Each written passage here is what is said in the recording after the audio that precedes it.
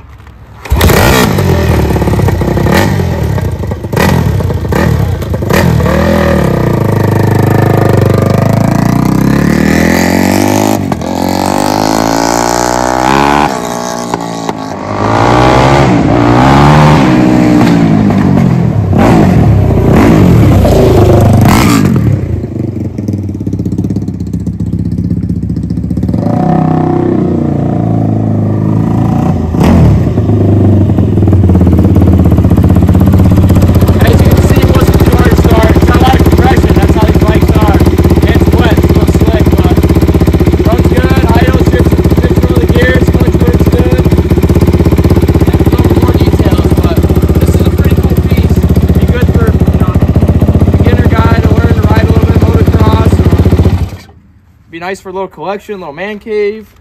This bike has some pretty cool parts on it here. It's got some nice radiator braces, has a lot of carbon fiber covers.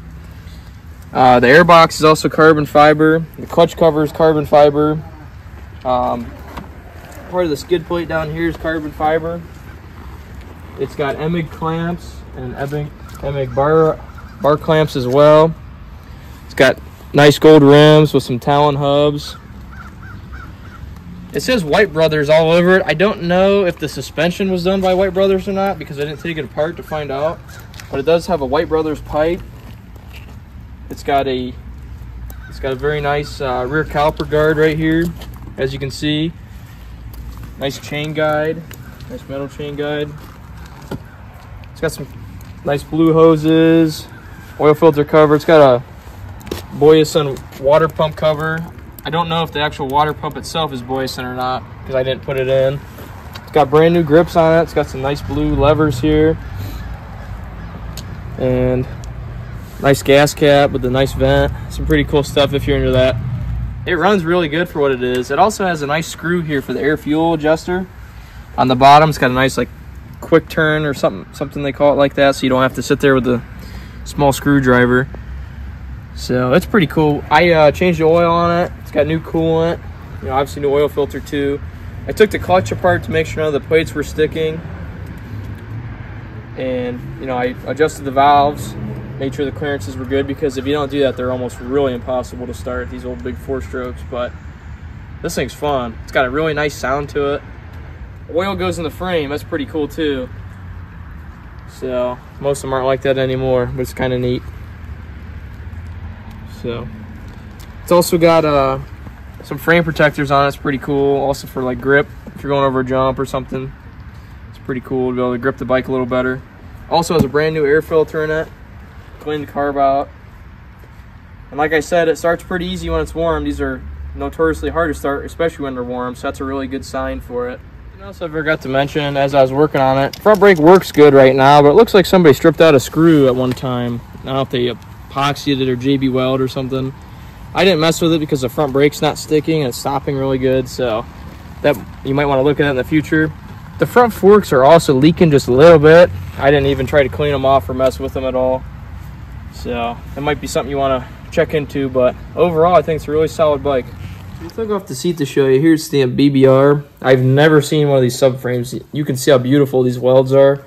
It's really cool with the carbon fiber airbox, new air filter like we talked. Something I also wanted to talk about was when I started working on this bike, it was leaking coolant. So I replaced the water pump impeller shaft with the bearing that goes in there and the two seals. You got one that, for the oil, one that for the water. So all that's replaced, so it's no longer leaking coolant, which is great. And obviously we changed the fluids after that so they're not contaminated. So it should be good. It's got a lot of new OEM Yamaha gaskets for all the parts I worked on as well. It also has brand new valve guide seals as well. I did that because I had the head off, put brand new OEM Yamaha valve guide seals. So this would be a pretty cool bike to either ride or kind of just put in your man cave. These bikes are getting kind of hard to find now. It's kind of cool to pay, you know, tribute to the modern motocrossers we have. And this is kind of where they started. So we'll be offering it. It could possibly help out with local delivery, or if we have a trip planned, we can see. So good luck. Let us know if you have any questions. We're happy to answer.